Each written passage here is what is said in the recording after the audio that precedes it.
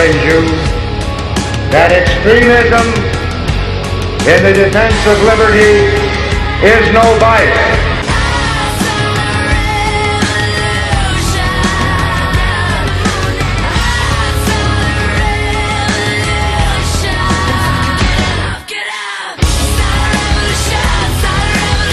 America's Evil Genius, Travis Cook, back with you once again. And, you know, the last 3 years plus that we've done this show, we've talked about a lot of topics, we've discussed a lot of things, we've discussed a lot about Barack Obama. And, you know, I've come to you on certain occasions with certain topics, and I've been angry about something Barack Obama's done, or I've been mad, or I've been quizzical about something, or maybe I've made fun of him about something. But for the first time in 3 years, tonight, I come to you absolutely shocked and stunned at something Barack Obama has done. And that has never happened on this show. I've never been genuinely surprised at something Barack Obama did until the last 48 hours. Undoubtedly, you've heard by now that Barack Obama exchanged 5 terrorists from Gitmo for one American prisoner of war who turns out is probably a deserter. Even that one shocked me. I never would have saw that coming. I never thought, well, I don't know. I'm not going to say I thought it was impossible, but if you go back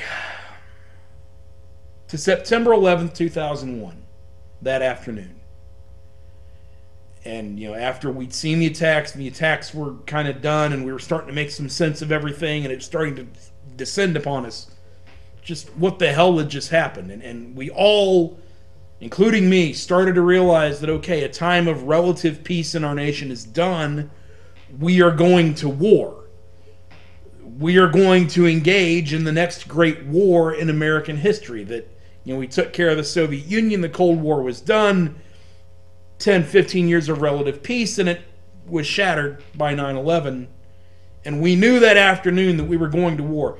If you would have gone back in time and found me that afternoon of 9/11 and would have told me that day, as I started to realize war was upon us, if you would have told me that one day, 12 and a half years later, a sitting president would release 5 terrorists back to our enemy, I would have thought you're absolutely crazy. It would never have crossed my mind. Something like that could have possibly happened with any president. Granted, we didn't know the name Barack Obama back then, but I couldn't have imagined anybody, even a politician I disagree with, doing something like that. Make no mistake, this is not just a political disagreement. I've had plenty of those with Barack Obama over the years. We've documented a lot of them here, but that's not what this is about. This goes to the very heart of the primary thing a president's supposed to do. The primary thing a federal government's supposed to do, which is to protect Americans from their enemies, to keep us safe. Heck, if it weren't for that need, it would be hard to even rationalize why we would need a federal government at all if not for that. That most basic of government, federal government responsibility, and Obama has not only botched it, he has completely turned his back on it. I don't know another way to put it. And then you stop and you look back at Obama's history since he's been in office. It's not like this is an isolated incident. You go back to his history of treating Muslims and terrorists, and I will use those words interchangeably here, and I really don't give a damn what you think about it. You look at Obama's long history of treating Muslims and terrorists with kid gloves. When you look at the Fort Hood shooting and him trying to minimize the talk of Islamic terrorism and, oh, it was workplace violence. No, it was a Muslim shooting up an army base. That's what it was. You wanted to call it workplace violence. When you go to the Boston Marathon bombing and we found out that The two guys that perpetrated that were Muslim terrorists, and Obama had the audacity to go on a press conference, go on television, and criticize us for daring to jump to conclusions about Muslim terrorism when it turned out we were right. It was Muslim terrorism. Oh, but he had a real problem with us speculating that or even entertaining that idea. No. We had to treat it like it could be anything. We had to ignore the nose on our face and treat it like we just didn't know where that could have come from. As though every culture in the world plants shrapnel-filled bombs alongside the road. And you look at Benghazi. And Barack Obama let Americans die, did not give them help, and then tried to spin the story to blame it on a video, blame it on anything he could, so that his precious political campaign would not be sullied by the reminder to America that, yes, we are still at war and we still have enemies who want to kill us. And you put it all together, it seems to me like a peace at all costs attitude. It almost seems to me like you could sum up Barack Obama's foreign policy in the phrase, peace even if it kills us. Now, those of you who've watched me for these last 3 years, you know that I'm not one of these guys to come on here with a bunch of conspiracy theories and all this Manchurian candidate stuff and, oh, Barack Obama was secretly sent here by someone else to do this. I've never gone that route. But I'll tell you what, after something like this, it's awful hard not to entertain that idea. It's awful hard not to kind of listen to some of those people now. It's getting harder and harder not to consider it. But whether Barack Obama is nefariously trying to sabotage America, or whether he's just a neophyte who's been isolated in academia all his life, and who therefore doesn't understand the real world and doesn't understand human condition and human reaction, whichever one of those things it is, it ends up being the same result. In the final analysis, it does not matter if Barack Obama is in bed with the Muslims and the terrorists. Frankly, I don't know. And it doesn't matter if, on the other hand, Barack Obama has just been so brainwashed by academia and liberalism that he'll sacrifice our safety because in his twisted mind, he thinks it's the right thing to do. I don't know which one of those two motivations is at play here, but it doesn't matter because it's the same result either way. Man, there's times in life that motivation doesn't matter. There's times in life that why you do something doesn't matter. What you did is what is important, or what you did not do is what is important. That's what you're judged on. In any area of life, any job, any responsibility you have. And Obama has failed this one miserably. That most basic and important role of a president, to secure and protect the American people, and not in this one isolated incident, but consistently for 6 years. Barack Obama has been derelict in that duty. He has turned his back on that duty. He's prioritized other things far higher than that duty, if he's even viewed it as a duty at all. The only answer to this, and I do not say this lightly, but I think we're at this point. I hear people talk about impeachment. Well, yeah, I've been talking about that for a long time, but I don't think impeachment's good enough right now, folks. I don't think impeachment speaks to the gravity of what has happened here, releasing terrorists to kill us. For a guy who at best was an idiot, but most likely was a freaking deserter who was capitulating with the Taliban. My God! We give up 5 terrorists to release one more? What? How does that math make sense? Oh my God. It makes your head explode to think about it. And impeachment's not enough. Folks, the only answer at this point for Barack Obama, the only answer is to arrest him. We must arrest Barack Obama, walk him out of the Oval Office in handcuffs. We must try him for treason. We must find him guilty, and yes, we must execute him under the law. Now, I don't say that lightly. And some of you are jumping up and down and screaming. Let me be clear, because you're going to criticize me one way or the other. Let's make sure that you criticize me for the right thing. I am not saying that some idiot needs to go out there and hide behind a grassy knoll and pull a Kennedy on him. I'm not saying that at all. That would cause far more problems than it would solve. I'm not suggesting that. That's the wrong answer.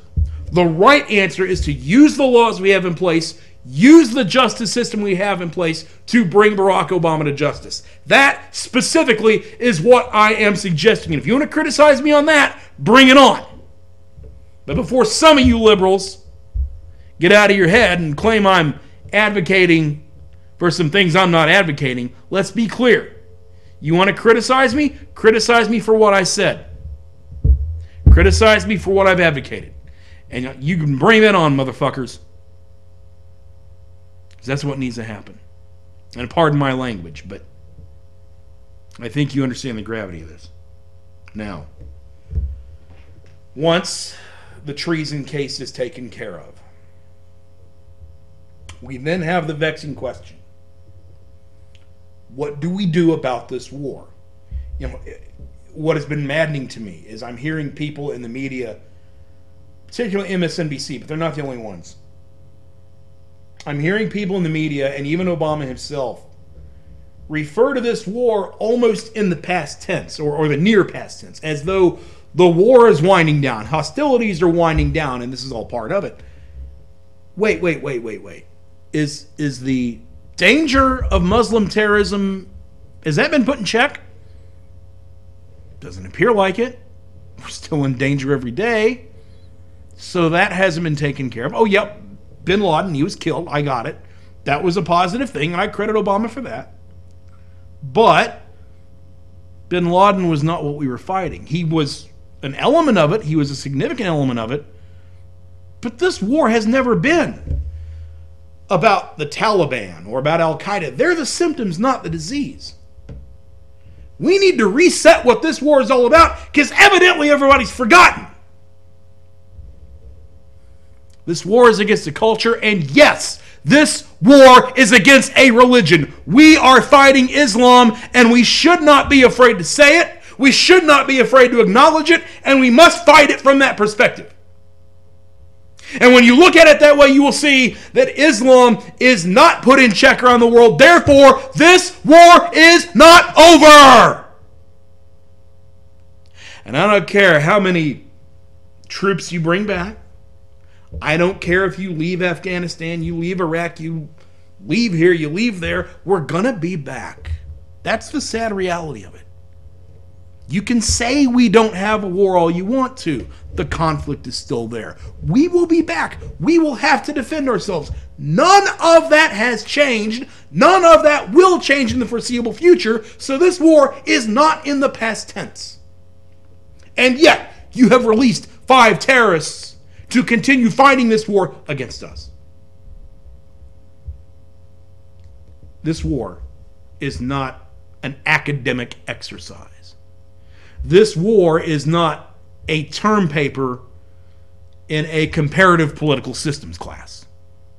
This war is not an essay question, Mr. President, in your constitutional law class. This war is not about semantics, which so many people have tried to make it about, trying to distinguish between the Taliban and Al-Queda and militant Muslims and moderate Muslims. No! They're all trying to kill us! Don't you get that? This war is not an academic exercise. It is life and death. We are not at war with the Taliban. We are not at war with Al-Queda. We are at war with Middle Eastern culture. And as their religion is significantly intertwined into their culture, that means, yes, we are at war with Islam. This is a holy war. And it's high time we started treating it like one. No more semantics. No more nuances. No more, oh, we got to try these terrorists, even though the Muslims are not adhering to the Geneva Convention, so there are no rules in this war. Why we feel like we need to obey some bogus set of rules that our enemies are not adhering to, I have no idea. We must stop making distinguishments between our enemies because they feed off of that strength. Because believe me, they are not distinguishing when it comes to us. When they flew those planes into those buildings, they weren't aiming for just certain types of Americans. They were aiming for whatever Americans they could get. When they placed that bomb alongside the road of the Boston Marathon, they didn't care who they killed! And the only way to beat an enemy like that is you got to sink below their level. You've got to meet them eye for an eye, tooth for a tooth, bone for a bone, bomb for a bomb. Because if you don't, you won't survive. That's what we're talking about. The only thing these people understand is violence. They don't understand reasoning. They don't understand negotiation. They understand violence and nothing else. That's how we must treat them. And I will say something now that I have said for years, although I don't think it's ever come up on this show. If we are to win this war, we must perpetrate a house cleaning on the Middle East. It's not possible any other way. What that means, and I can't believe in 13 years this has never really been routinely discussed. It's shocking to me it's never happened. I thought, as I stood on that afternoon of September 11th at my workplace at the time, I thought we would be talking about what I'm about to say within 24 hours. We never have. For us to win this war, the option of nuclear weapons must be on the table. We must not only put that idea on the table, we must use them. We must use nuclear weapons in the Middle East to regain the upper hand in this war and in this world. Whole thing could turn around real quick if we nuked a few places over there. That's what we should have done on September 12th, 2001. And yes, I blame George W. Bush for that. Don't get me wrong. There's plenty of blame to go around here. So we must embrace the idea of nuclear weaponry in order to win this war. Forget releasing prisoners. Forget pretending like this war is over when it's anything but. We must nuke them. That is where we need to go next. In closing, you got to remember this, and I know some of what I'm saying now is going to be unpopular, especially some of our younger folks who've never really experienced a time of peace the way that people of my generation did, ever so briefly. But peace in human society and human condition, peace is fleeting. Peace is not a long-term thing. You cannot look upon peace as an end goal for your foreign relations or your foreign policy or for war or anything like that. When peace comes, it's nice. It's a great thing, but it's never permanent. We had a time period of 10 to 15 years in America where we had relative peace after the end of the Cold War, ending on 9/11. We had some degree of peace, and because that lasted 10 or 15 years, to a human being, that's a significant part of their life, because we live to be, 60, 70, 80 years old, if we're lucky. And so 15 years is a long period. So we fool ourselves into thinking peace is something that can be lasting. Peace is something that can be permanent. But a basic survey course in world history would tell you otherwise. That, yeah, maybe a civilization will go through 5 or 10 years of peace here or there, but it's the exception and not the rule. A constant state of war and preparation for war is what is most normal in the history of humanity. Not only here in America, but everywhere else. That's how human beings roll. And I fear, and I don't know how this has happened during a war, But I fear that people alive today, many of them, especially the younger ones, are afraid of war. And they're striving for peace at all costs. And Obama is striving for peace even if it kills us. My God, you're chasing something fleeting that you can never have in permanence. We as a nation must guard against war weariness. And I know we are weary of war right now. I am too. I'm not saying this because I like war, because I want war. I'm saying it because I understand war is always there. Because I understand conflict is the natural state of human interaction. We must guard against war weariness. Think about France in the time between World War I and World War II. There was a very prevalent idea that went through the philosophical classes, the intellectual classes, the educational establishment there after World War I that we must have peace at all costs. And so when Germany started reneging on their agreements after World War I, that they wouldn't build back up militarily, that they wouldn't fortify the Rhine, they wouldn't do this, they wouldn't do that. And France knew about it, England knew about it, but they didn't confront Germany. Because the thought of the time was anything but war.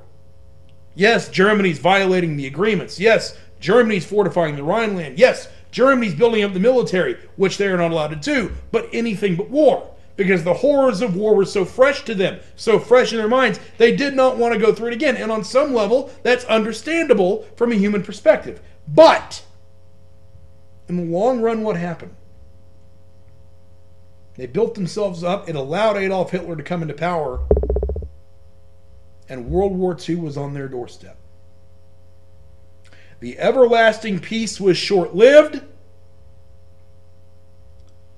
And in fact, it was destroyed because of the pacifism of the French and to a degree the English.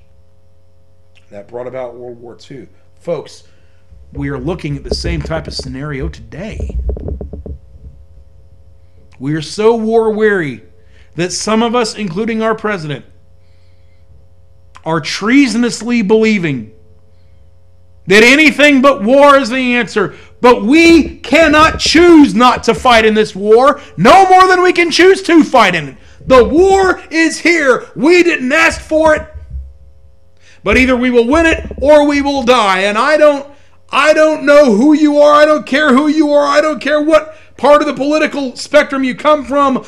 Dying at the hands of these Muslims is not an option. It's time to take this seriously. It's time to charge Barack Obama with treason. And it's time to retake the upper hand in this war on terror, which I've always hated that name. It's a war on Islam. That's what it is. Calling this a war on terror is like calling World War II the war on kamikaze pilots. It was so much more than that. Well, this is so much more than the war on terror.